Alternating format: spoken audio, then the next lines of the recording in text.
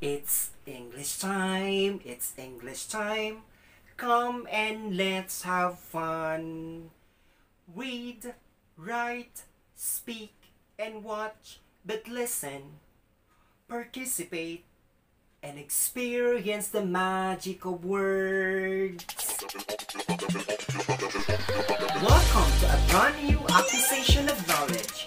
This is Respectacular Learning English with Teacher Reese. Hi everyone, and welcome once again to another episode of Result Delightful Lessons. And here's Teacher Reese, and I am ready to teach a new lesson this week. Our lesson for this week is all about sources of information. First, let me ask you, do you know some ways on how to get or gather information?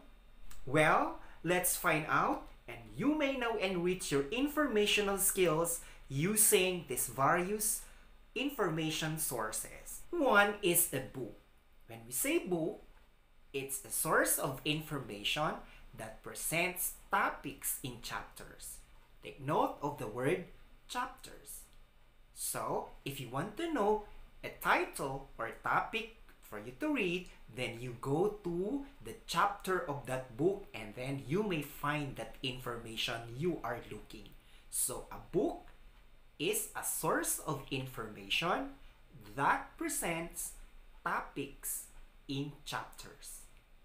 Number two is dictionary. Are you familiar with a dictionary? Well, when we say dictionary, it is a source of information that presents words that are arranged alphabetically. Yes, words are arranged in alphabetical order.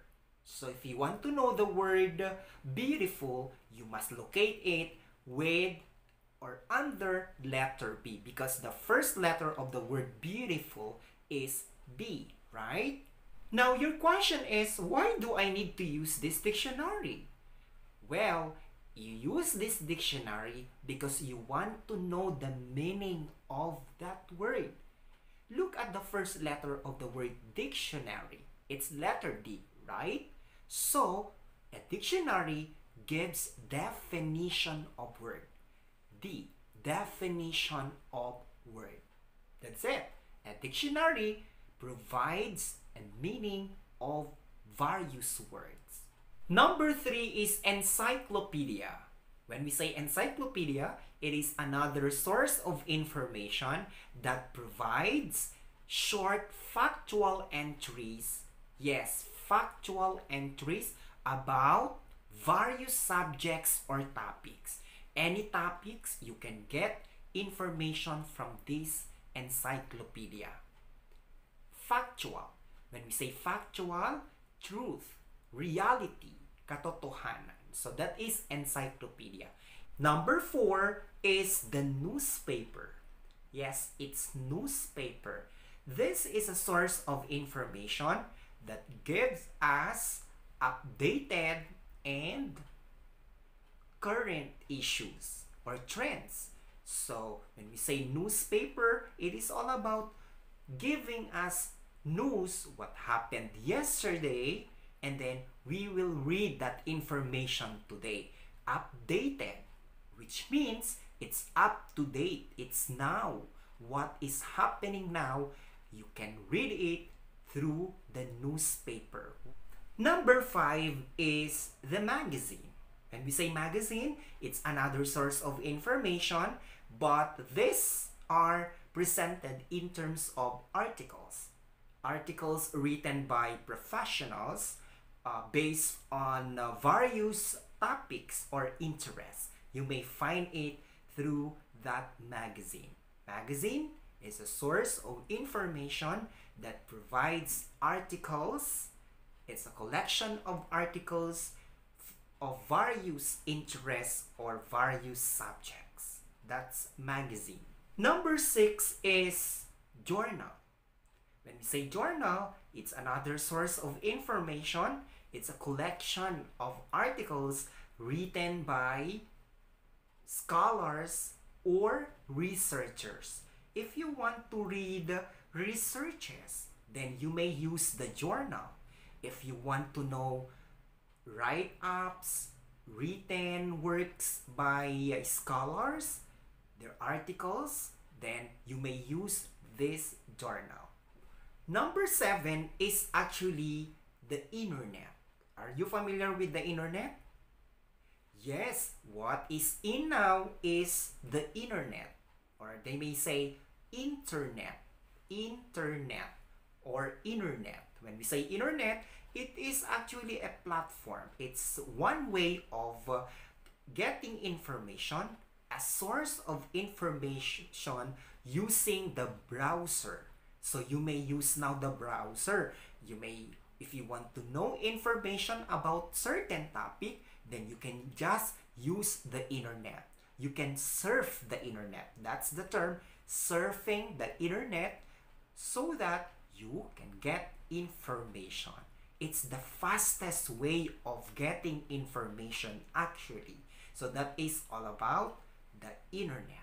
Source of information that I gave you, we have books, dictionary, encyclopedia, newspaper, magazine,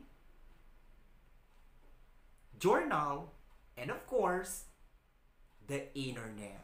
Very good. So those are just some of the sources of information that you can use in order to be updated, for you to know what is happening to the society or to the world. You may use one or more of these references. We call them as source of information or references.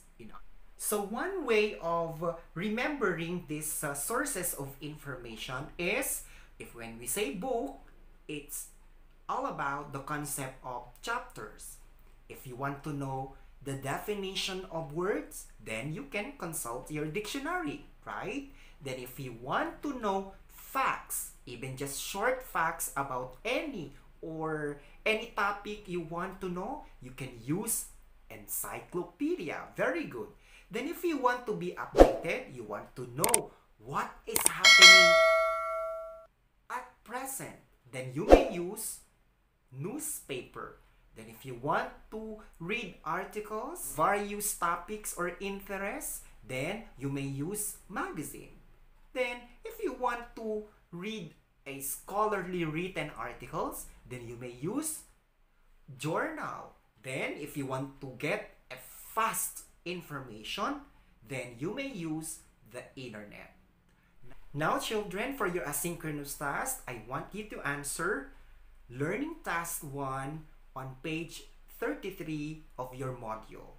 So you may use your English notebook.